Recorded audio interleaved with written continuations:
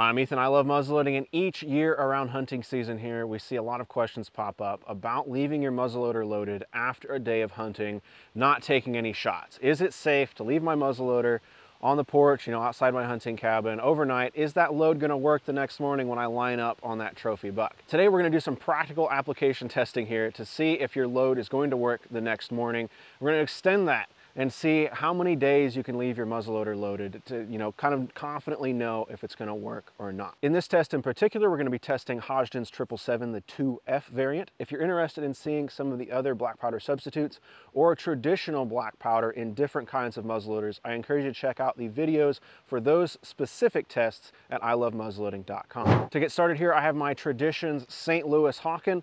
I've pulled it out of the safe. I have checked the bore just as a safety precaution, as everybody should, to make sure that this is not loaded. To get started here, we're going to pop 2 caps down the bore to make sure that all of our cleaning solution or oil is out of the bore, and then we're going to load the muzzleloader. In this test, I'll be using CCI number 11 Magnum percussion caps. I think this is going to give us the best shot we have at igniting this 777. It's kind of what gets recommended to me a lot when it comes to shooting 777 in a side lock. Got my cap here, setting on half cock. To do this safely, I'm just pointing this muzzle directly at the ground as I pull the trigger, and I'm looking to make sure that I see a leaf or pieces of dirt moving out of the way of the muzzle. That's going to tell us, even though we already know, this is going to tell us that the bore is not obstructed in any manner. This is number 2. Now, this is an important step that many of us forget from time to time. I'm going to put this on half cock and remove the cap that I've just popped. We'll set our hammer back down to rest on the nipple so that we don't damage those springs at all and we don't have any unexpected ignitions down the road. To load today, as part of my review of the Cedar Mountain quick loaders, we're going to be using this. I have a pre-measured charge of 777 in here. This was sent to me to review. I'm not fully done with the review yet, just including this in part of the process here. You can expect that a little bit of a later date. So we'll pour our 777 down. And then I'm using a lubed patch 495 round ball. These patches are lubed with RMC Oxyoke's Wonder Lube. I've also enjoyed the Frontiers Bear Grease from Buckskins and blackpowder.com. Now the only thing to do is let this sit and wait, just as if we'd been out hunting this morning and we're coming back in for the night to warm up by the fire before heading back out the next day. Now I want to say it's important that we leave this unprimed for this test, as you should if you're coming in from your muzzleloader hunt. If you've come in, you haven't taken a shot for that day, deprime that muzzleloader, take the 209 primer out the back, uncap your nipple if you're using a percussion muzzleloader, or dump the priming powder out of your Flintlock pan to make sure you're leaving this set safely. As we conduct this test, I'll pull up the weather data for each day at my location. I will say it's a blustery mid-October day. We just had a nice rain last night, and we're just about at 40 degrees as we're recording here. So the conditions are going to vary. Like I said, we're in the Midwest here, so we do have a little bit of humidity in the air this time of year. So that might vary. So I mean, don't take this test as gospel. I really encourage you to do this test on your own if you're very concerned about doing this kind of thing. You don't want to pull up on that trophy buck for the year and have a load not go off. So, while this is a fun test to do, and I'm happy that you're watching and I hope you're enjoying it, it's always important to conduct your own testing in your own area with your own materials and conditions to get a really accurate test for you. Admittedly, this has been about 29 hours. It took me a little bit longer today to get out to the range here than I expected. So I just want to be upfront about that. This isn't an exact 24-hour result test. After I finished the loading for this muzzleloader, the weather conditions really went downhill. We saw an afternoon, an evening, and an all night of rainy, wet drizzle, sleet. It tried to snow a little bit here, but we didn't have anything stick to the ground, as you can see here. So the conditions changed a little bit. Take that into account with the results as we fire this muzzleloader. Here I've got our Traditions St. Louis Hawken. So we're going to place it here on half cock. Remember, we have a number 11, well, we had a number 11 CCI percussion cap. I've dropped my cap, so I'm going to drop my hammer so that the muzzleloader is safe. I'm going to point the muzzle in a safe direction. I'm going to pick up my cap. And we'll try this again. Okay. I'm showing this to you in real time So we had a cap snap. I'm gonna grab another cap here. We'll try this again. There we go. So we had to go through a few caps there to get that to go off, but it did indeed go off. Now, what does that mean? I think more testing really needs to be done to verify this result. Don't take this as gospel on the conditions and the functionality of 777 after a single night of setting out. What we're gonna do next to kind of continue with this test is we're gonna load this and let it set for 3 days. I'm wondering if just the extreme moisture that we went through last night has affected this, or if it's just, you know, if it's by the nature of the powder, or if there's something else that has contributed to this. At the loading bench now, I'm gonna run a dry cleaning patch down just to check the condition of this bore before we proceed with this test. We know that black powder and black powder substitutes like 777 can be corrosive when left to sit. I don't really want to sacrifice the conditions of the bores of my muzzleloader as we continue these tests. So after one shot of letting this sit for a night, that's as dirty as our patch is right there. Not super dirty, not, you know, it's not this disgustingly, you know, horribly dirty thing when you shoot these black powder substitutes. I find it's just about as dirty as real traditional black powder. So I'm going to run a couple cleaning patches down here just to make sure that my bore is nice and clean and it's not going to suffer in this test. And I'm going to be sure to dry the bore thoroughly with dry cleaning patches so that we don't have any of that moisture affecting the load. The cleaner that I'm using for this is Shenandoah Valley. You can find this at a lot of small muzzleloading shops around the country. I think I got this from Deer Creek Products, but I've seen other people carry them. Really, I'm just showing you this. You're more than welcome to skip it, but just for transparency's sake with this test. There are a lot of variables that come into play with muzzleloading, and doing a test like this is by no means meant to be exhaustive. The conditions that the manufacturers test it before they take something to market is going to be quite expansive. I mean, they're testing this stuff in the field, back and forth. I mean, that's with bullets and powder and primers. You know, my backyard tests are fun and I enjoy doing them. But more testing, like I always say, especially for you at home, is important. So we're getting back acceptably dirty patches, which is just to say, you know, it's not a spit shine, something I eat off of, but we're getting away from any black, corrosive, nasty stuff in that bore. And everything's coming back dry. I ran down 3 dry patches back and forth, both sides. So we have 6 dry patch passes down this bore. From there, I'm still testing the Cedar Mountain Quick Loader here. We'll take the spout, stick it down the bore, rotate it up, powder drains out, nice and handy. Give it a couple taps. You know, testing for these is going well. I'm interested to see what you guys think about them. Then we've got our 495 round ball with our lubed patch. Now we'll let this sit unprimed for the next 3 days and come back to see if it shoots.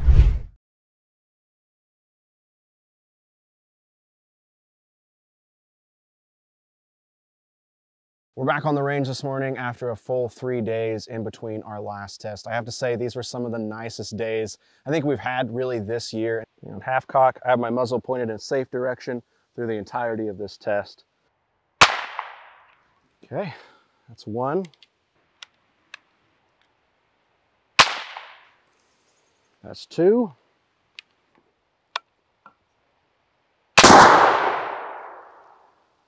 Shot number 3. So 3 percussion caps here with the 2FG 777 out of this Tradition St. Louis Hawken. So it's looking like the weather conditions aren't changing a whole lot for the 777 powder, in this test at least.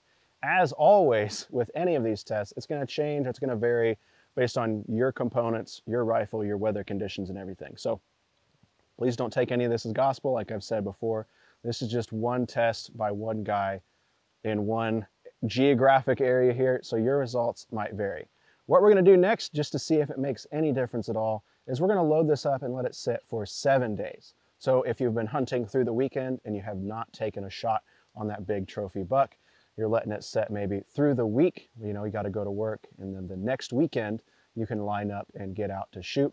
We're going to kind of emulate that here with this next test and see if we can get down to 1 or 2 caps maybe to get this to go off. Back at the loading bench with our tradition St. Louis Hawken, I'm going to place it on half cock and remove our spent cap here, putting it to the side.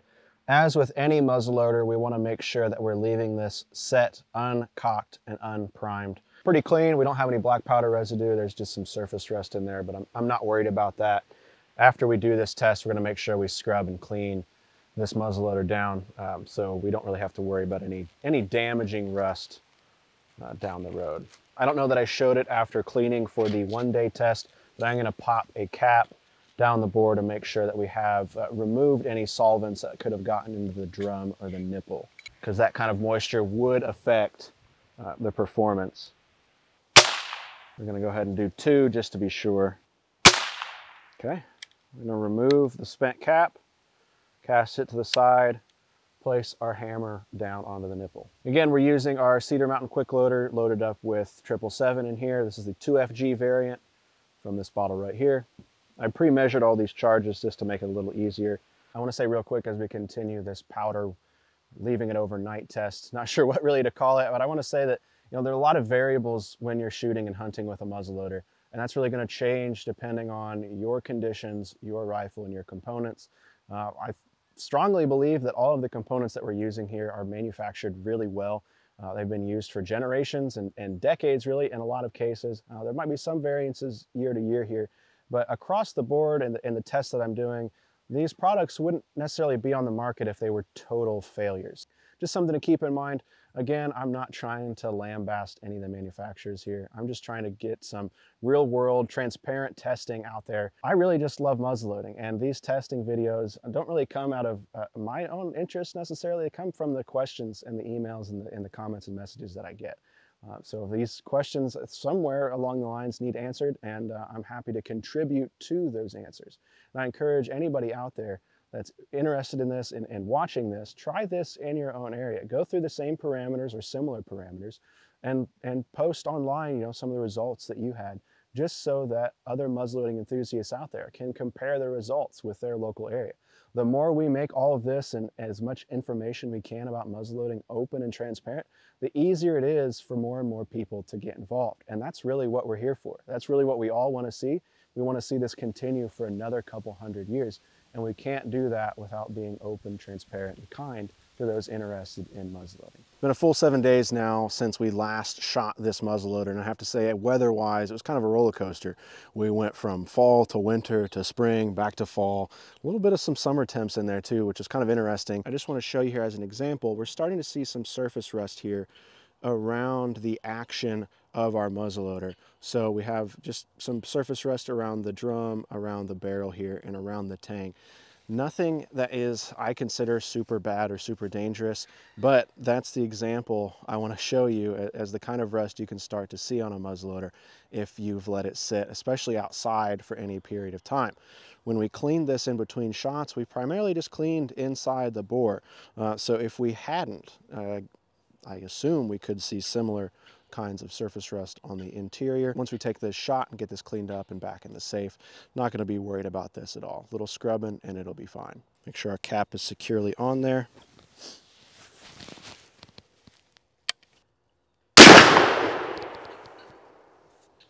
Hit our chicken and it went off the first cap. I think that's the first time we've had this 777 go off with a single cap, and it sat for the longest. Now, I'm not sure, I'm not a meteorologist, and I need to do a little bit more research as far as the powders go to see if we can find a correlation there, but this sat the longest and went off with the first cap, unlike even just for a single day and for 3 days. So that's really interesting. I'll be honest with you here, I did not expect the 777 to perform the best after setting for 7 days. We had some hiccups there on the 1 and 3 day tests, but really the 777 came through real strong here after 7 days. I'm really interested in what you think the reason that could be, because I want to learn. I don't know an extreme amount really about this powder, but I'm really interested in its performance since I've received a lot of questions about it in kind of the year of the shortage of Blackhorn 209 here. We've received a lot of questions about 777, a lot of folks online trying to find answers And really, it's an efficient burning powder. We've tested some accuracy out of the powder, and it does well, and it's done well since it was invented. I know that there's a lot of folks out there that only want to shoot real black powder, and that's fine too, but for many of us, 777 or Pyrodex is the kind of thing that we can get our hands on. And what's important at the end of the day is that we are shooting and enjoying our muzzleloaders. Like I pointed out already, we have a little bit of surface rust here around the drum and the nipple on this muzzleloader, but that's to be expected. And after seeing that kind of surface level rust here on it, I did not expect it to go off the first shot. So I'm really impressed.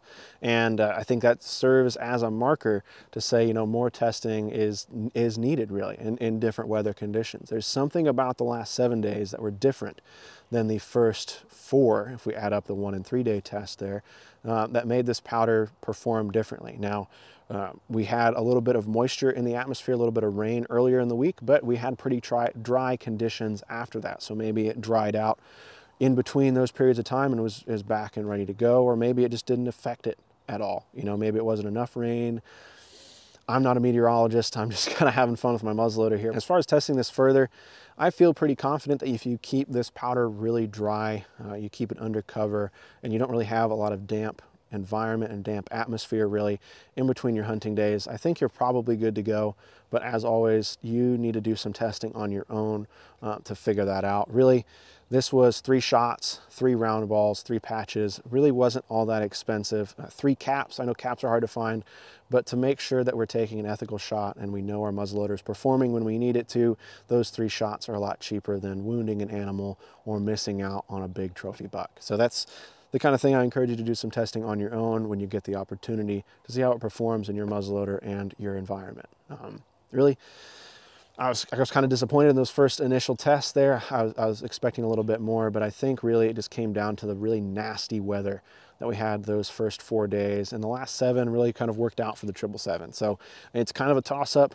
You know, I can't really tell you what to think on it, but I'm interested in what you think about it. And you know, would you let your muzzleloader sit with 777 for an entire week, or would you dump that load before going back to work on Monday? Let me know. I'm curious, and it helps me inform more videos and try to get the word out about muzzleloaders and try to make them seem a little less intimidating. So now I'm going to go through and just clean up this muzzleloader like I would with any muzzleloader, and oil it up, get it back in the safe, and we'll get ready for some other videos. So I can't thank you enough for watching. I really appreciate it. Like I said, I hope this answers some questions about muzzleloading and muzzleloading with 777.